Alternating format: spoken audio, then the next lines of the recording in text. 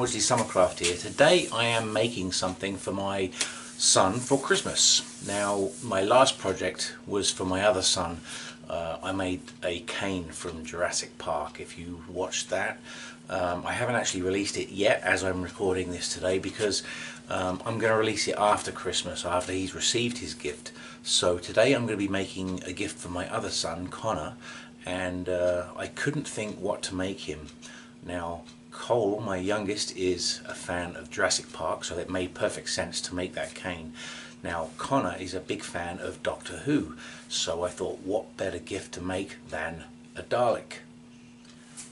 So I was actually speaking to a good friend of mine, Jeff Hornan in the US, and he said that a friend of his a little bit south of St. Louis had made one, and he ended up speaking to him and getting the plans from Barry. I don't know Barry, but thank you, Barry.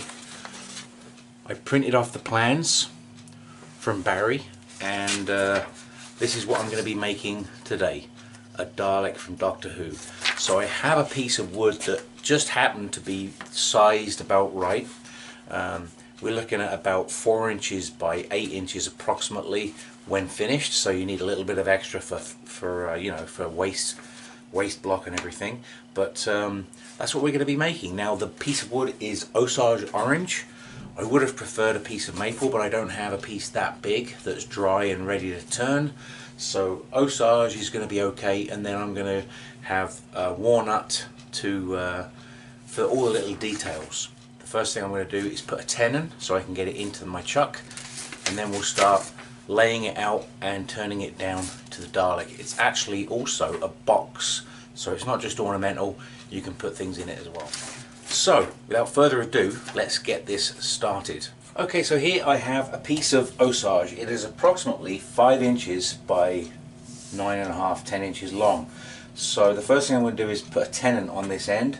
It's going to be about 1/2 inch of a deep tenon because it's quite a long piece of wood, and it's going to be about 3 5/8 in diameter. So I've set my calipers for that, and I will get that turned down with a diamond tip parting tool. Now the other thing I wanted to mention is I just bought myself the Trend Air Shield Pro. I've used it a couple of times and I absolutely love it, especially for sanding. When you're sanding, you want to try and avoid all of that dust. Now I have my dust collection system going, but there's still some dust, some residual dust in the air, and the Trend Air Shield Pro, which I have right here, I purchased this on Amazon. They had it with free shipping over the last little while, and I received it in good time. So I'll be wearing this today for protection of my lungs.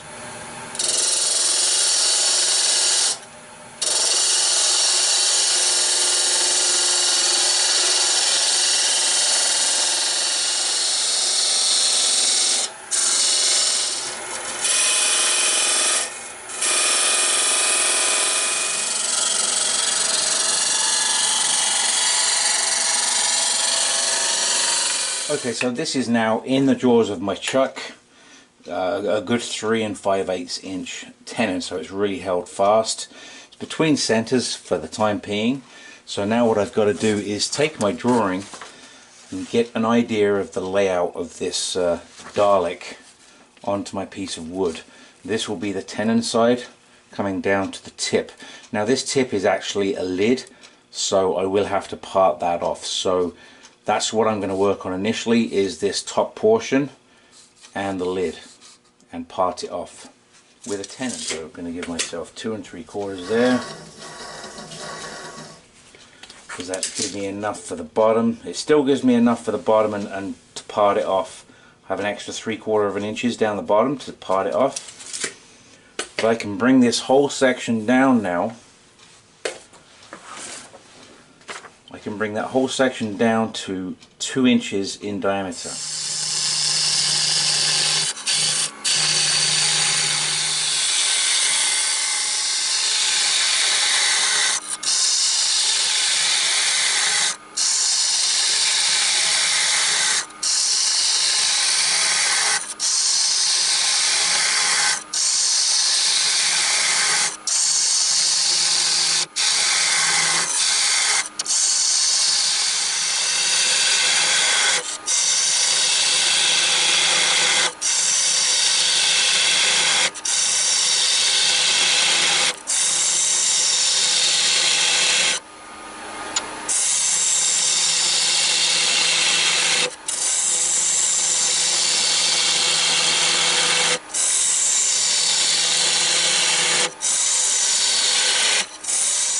Okay, so I have marked this for the rounded portion, which is 1 inch.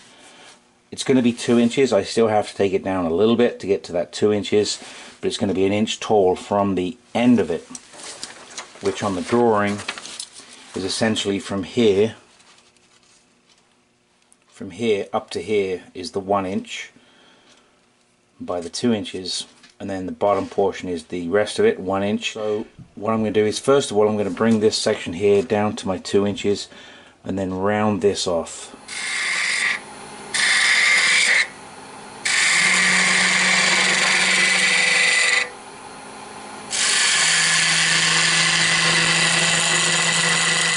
So I've made up this really simple template, which is a 2-inch circle, and the dot being the center of the circle, I can hold that against this line right here, and then essentially that's the shape I'm looking for. So I can hold it over the wood and try to attain as close to a circle as I can.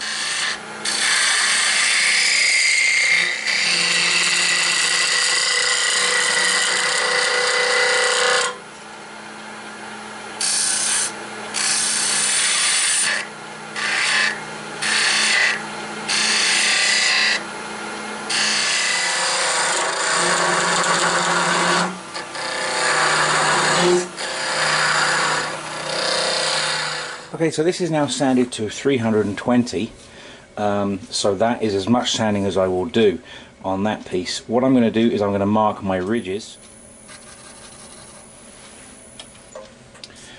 Okay, so that will be the first. This is the entire top, so I need to make a centered hole about here facing straight forward, and then the 2 pieces up here, which would be kind of like ears. I don't know really what they were just these portions, and then the front phaser or whatever it was called was sticking out the front. So I'll be using a 1/4 inch force and a bit sitting on the bedways on a board so that it's sitting dead on center, and then I will use my indexing system to get it to the locations that I want. And for the ears, I will put the drill at a certain angle that I'm looking for and use that angle for both of them so they're the same. And I will have opposite sides of the indexing system so that they match pretty much dead on, or as close as I can get them. I've never actually used the indexing system on this Laguna Revo yet. I was just playing with it now, and it seems pretty decent. So we'll see how we get on with that. So what I'm going to do now is turn these little ridges in this piece, finish sanding that piece down, and then I'll drill the holes for the phaser and the 2 ears.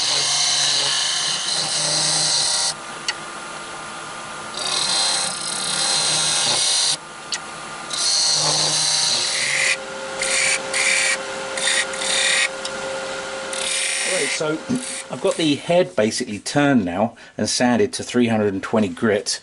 So this portion right here with the tenon, which I will then part off.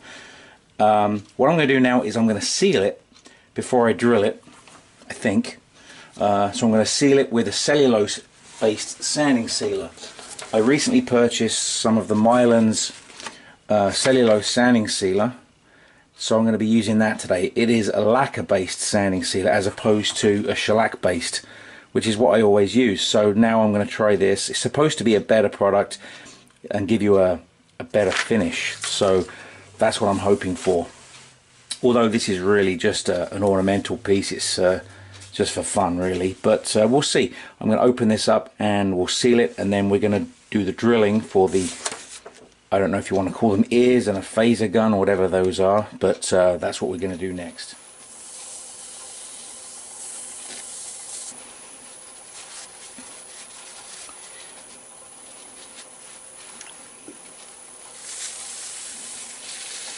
Okay, so now comes the fun part of drilling the holes. So this is literally my setup here.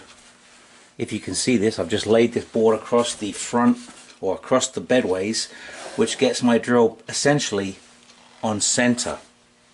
So what I want to do is I want to try and get this so that it's coming straight in, but I have to lock the spindle first. But what I'm going to do is I'm going to come in straight about there, and I'm going to decide which piece I want to be the front of this.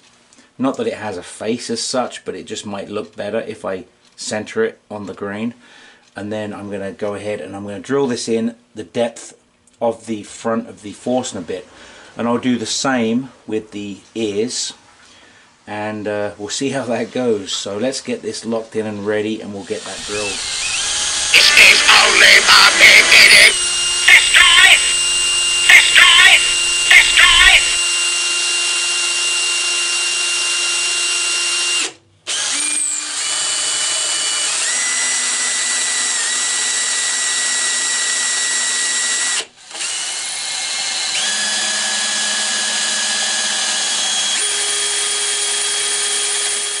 Okay, so the holes are drilled. They're not bad. My method of drilling probably wasn't the best. I should probably have a jig so the drill is perfectly in position, but it's close enough, I think. Now going down the body length might be a different story altogether, because I really do need them to be perfect all the way down the body length. So we'll see about that. But for now we'll get this finished and parted off. Now I don't want to put wax on this because I don't want to get wax in these holes, that's for certain. So I think I'm just going to actually leave it like that. What I might do at the end when I'm completely finished is spray lacquer the whole piece.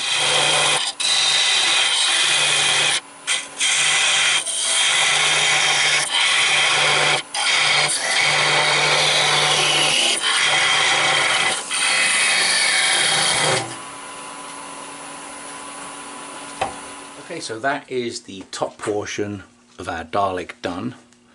You can see where the phaser is going to come out and the two ear nubs, whatever they are, and then that's going to go into the lip of the box of the base, and then I just need to take that little nib off and then sand it a little bit, and we'll be ready to spray the whole piece with lacquer once it's all assembled.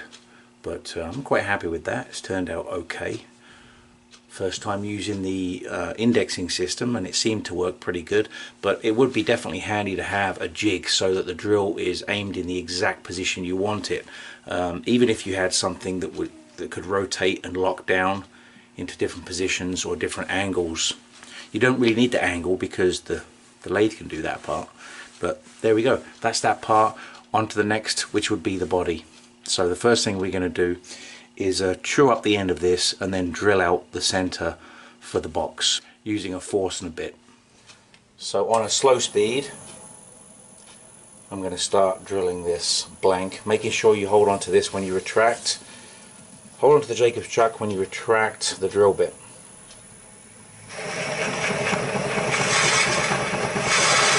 And clear the shavings off them so they don't get bound up.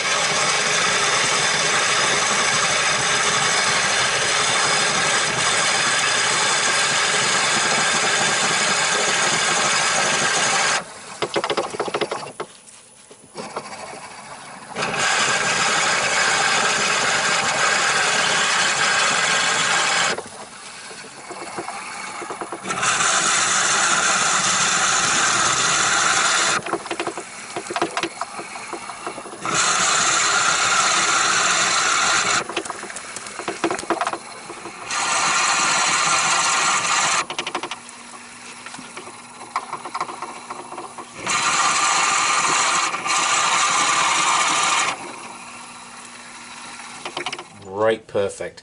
It's enough because I want this to swivel. I don't want a click fit, but I don't want it to wobble around too much. So that right there is perfect.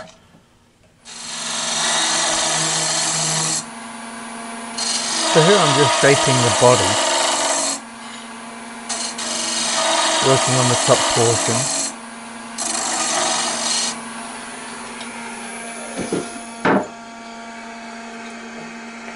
Just seeing how it looks when you put the head on. Just removing some of the waste wood, bringing it down to the shape that I'm looking for.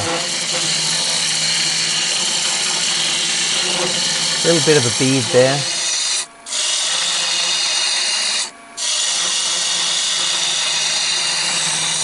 I've used the parting tool to define the bottom of the Dalek, and now I've just got to remove the excess wood from the bottom to the beads that I've created.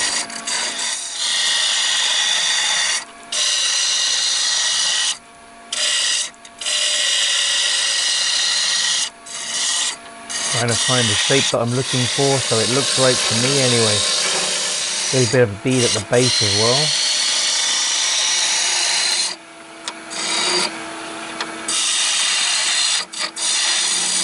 I've got the basic body turned. I just need to get it sanded down to 320 grit and finished like this one with the cellulose sanding sealer, and then it'll be on to the drilling process with that, but it's starting to look like a Dalek. I'll come back to you when I'm ready to drill the holes for the 48 of those little knobs on the side, whatever you want to call them. Big rivets, I don't know what you call them. 48 of these little knobby things around the body, and then there's I think there's a couple here. I'll have to look at the other picture, but there's a couple of little guns that it has at the front. One looks like a toilet plunger, if you ask me, but I've got to make those as well still. So I'll come back to you when I'm set with the drill.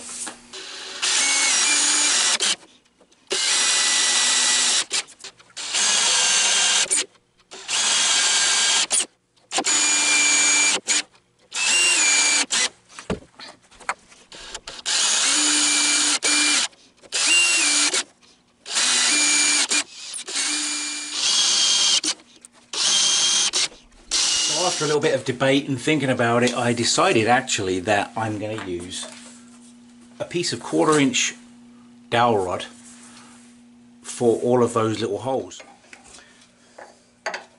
So I have to now turn 1, 2, 3, 4, 5 small pieces for here, and all the buttons, which I'm not turning, I'm just going to sand them round and then cut them to the right length. It's coming along though. So I am now actually going to part this off.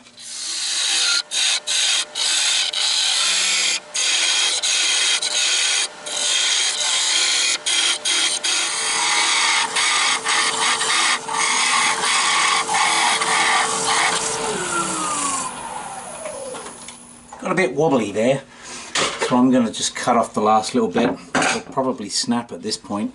So I'm going to just use my saw here.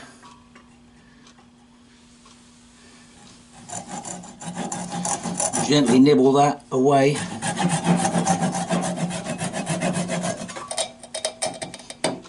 And there it is. Well, after having parted it off, I realised that I forgot to do those little details that I was going to put in here. So I am in fact going to still do that. So I've gently put it back in the chuck. I haven't over tightened it, but I've jammed it in here with the tailstock.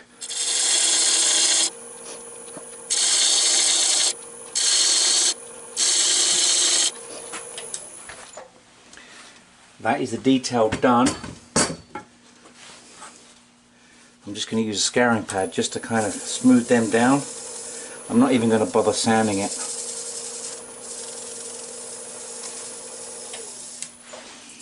I think that that is going to make all the difference, all the little detail that makes a difference in a piece.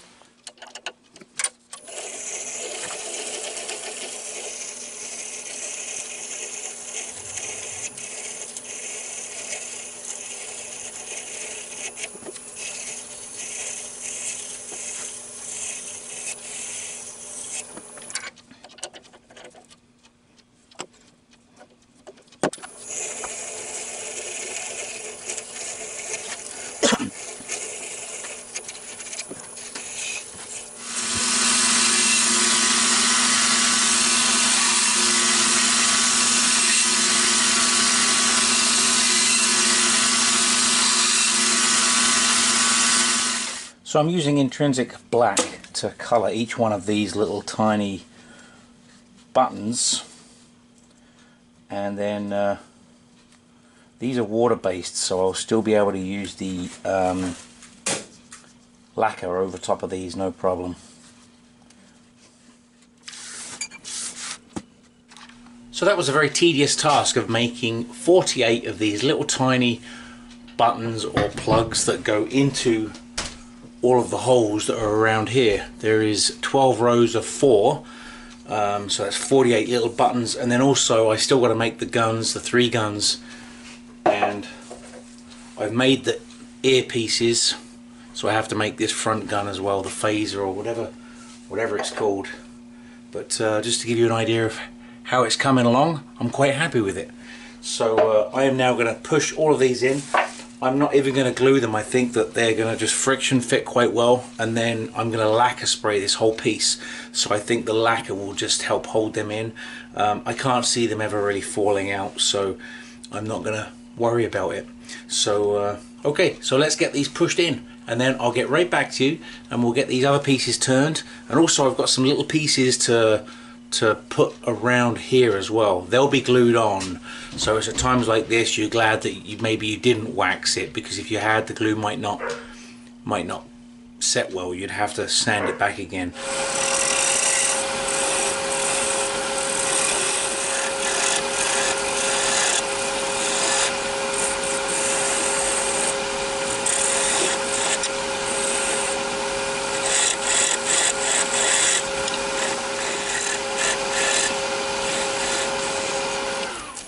So these are the 2 phase guns made for the body, one slightly longer than the other, just like the real thing. I've dyed them with the Hampshire Sheen Intrinsic Black, and I only got a little bit on my fingers. So I'm going to let them dry for a couple of minutes, and then I'm going to 2-part epoxy them into the body of the Dalek. And now for final assembly of the Dalek, all I'm going to do is 2-part epoxy glue in the three guns. The rest of it I think is in there pretty good. It's not going to come out. I'm going to just spray it, and I think that will be good.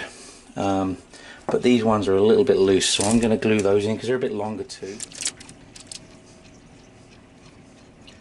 Okay, so that's in there. And now for these. So the short one goes in this side. This one might be a little bit tight. Let's see. There is our Dalek prior to the final finish. And thanks for watching. This is the finished Dalek with the added pieces that I put around there, which is quite simply 1/4 inch by 1/4 inch by 3/4 of an inch pieces that I just glued on. That was just maple that I dyed with the intrinsic black, and then I simply glued them into place around here, just above that collar, so they kind of sit there quite nicely. And that is it, finished, guys. So that comes off and it swivels like a real Dalek, so that's pretty cool. My son was pretty happy with it. I did in fact put several coats of lacquer on it to give it some protection. And I should still put something underneath of it for him. Merry Christmas 2020 or something from Dad. I have since been asked to make a pepper grinder like this. That could be quite cool. I suppose a salt and pepper grinder you could make out of something very similar if you're into Doctor Who. So anyway, thanks for watching. Don't forget to like, share and subscribe, and I'll see you again for the next wood turning project. Have a great new year. I hope you had a good Christmas, and I hope 2021 brings a cure to COVID and a better year for everybody. So keep turning safe, take care, bye for now.